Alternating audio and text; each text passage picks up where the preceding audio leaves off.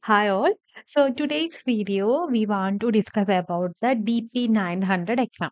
So data fundamentals. Actually, a lot of people requested this video. That is the reason I think I want to create this video to share my knowledge to you, and it will help you a lot to clear the data engineering part because people are really interested to move the cloud technology and the data engineering part, but they don't know how to jump or how to transition their career into the data part.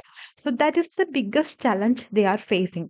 And they need a mentor. Then only they can move how to prepare these exams or how to become a data engineer or how to become a cloud engineer and how to crack the interview, how to prepare the resume, etc. So that is very important part in our career.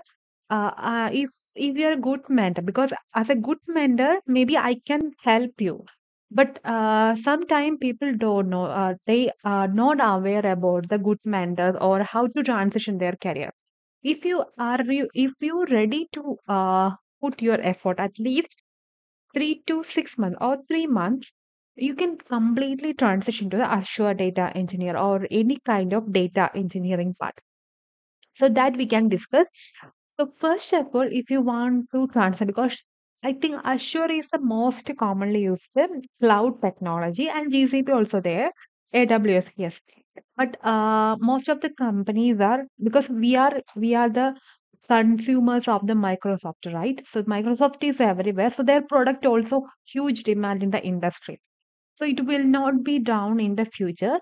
So I think this is the gate to transition from the first time. If you want to know about the data engineering or you want to crack the data side, this is the path. This is the first exam you want to clear. So I think you can clear this one. So this gate, you can search from DP-900, Data Platform 900. Then you can click on this link. You're moving on this page. So this is the exam DP-900 Azure Data Fundamentals. So here you can see that how you want to study all the exam, because download the DP study guide, free sample question, and exam sandbox. So, because if you are creating an on view person or on view scheduling with the on view, that means we are sitting in the home, we are taken from the exam. The Microsoft instructors are in checking us if we are doing any kind of cheating to them. So that is the kind of thing, the scheduling. So we get an experience before we attending the examination.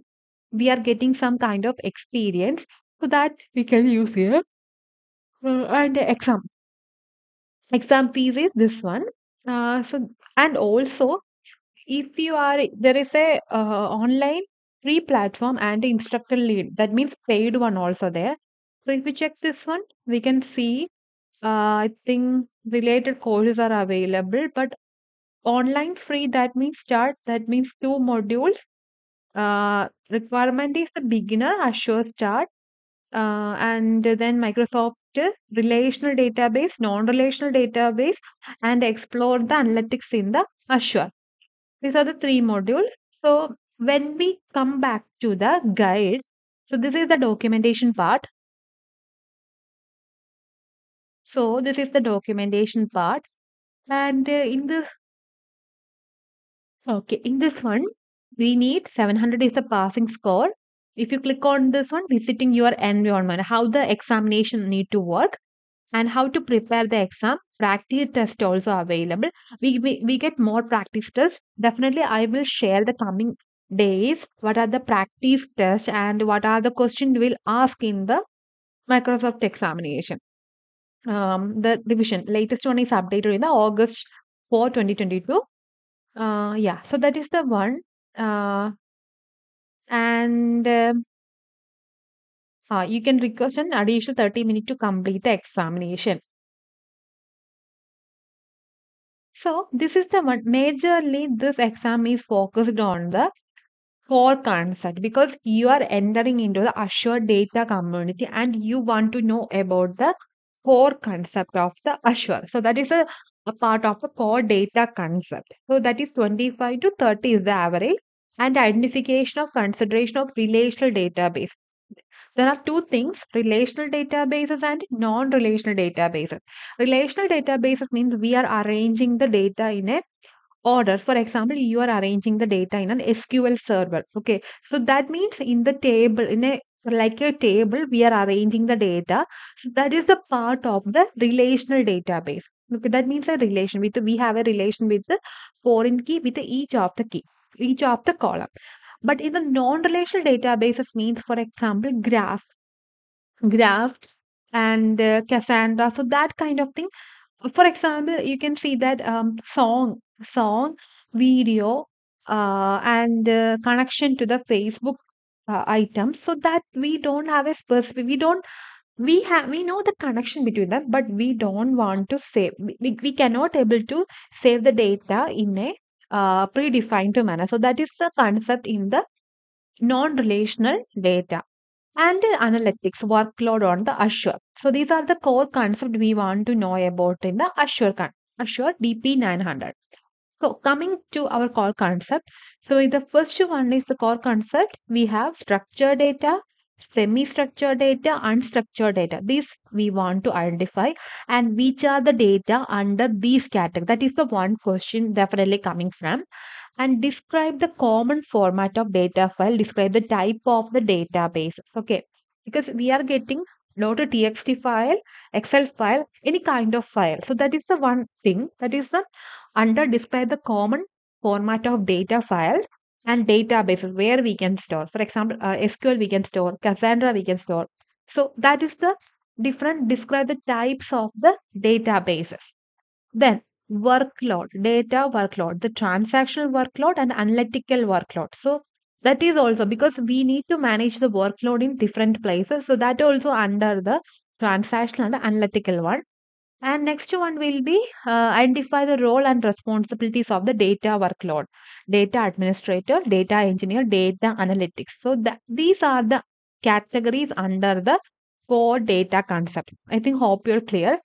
Then the next one will be identify the relational databases. Relational databases means the feature of relation. That means I already told you, because relational database means there is a predefined relation like a table, it is stored in a databases. For example, common SQL statement, very common database object, etc. Then describe the Azure SQL family product including the Azure SQL databases. This is an example of relational databases. Azure SQL managed instance, Azure SQL server on the Azure virtual machine. Identify the Azure database services on the open source database system. These are the under category of the relational. Then non-relational, we have a weightage of the 15 to 20 percentage. Okay. That means blob storage, we have different category with different categories available. Blob storage, file, table. Then Cosmos DB. Cosmos DB is important because when we are dealing with the live streaming, Cosmos DB is important. Identify the uses of the Azure Cosmos DB. Describe the Azure Cosmos DB API. Then extra weightage on the analytics.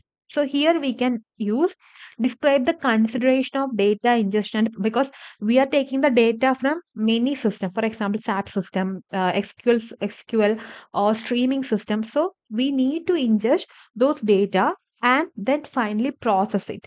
And describe the options of the analytical data store, data warehousing, Azure Synapse Analytics, Azure Databricks. These are the helping, because once we ingest the data, it will help us to process the data. I think hope you're clear. So that under this one, and the real-time data analytics. The real-time data analytics means streaming kind of data, because we are working on a means in the online platform, so gaming platform, that is a real time, right? There are two kind of thing is batch and streaming data, that is under this category. And real time analytics including the stream analytics, Azure Synapse Data Explorer, Spark structured streaming, that is under this category. Then the Microsoft Power BI. Okay, once we process the data, or once we complete the transformation, we need to show the data in a friend like a website creation. We need to show it in a good manner to the client. So that time the Power BI is the solution because we are connecting the data, but graph kind of things will display in the help of Power BI. Describe the features of data models in Power BI, identify the appropriate visualization for data.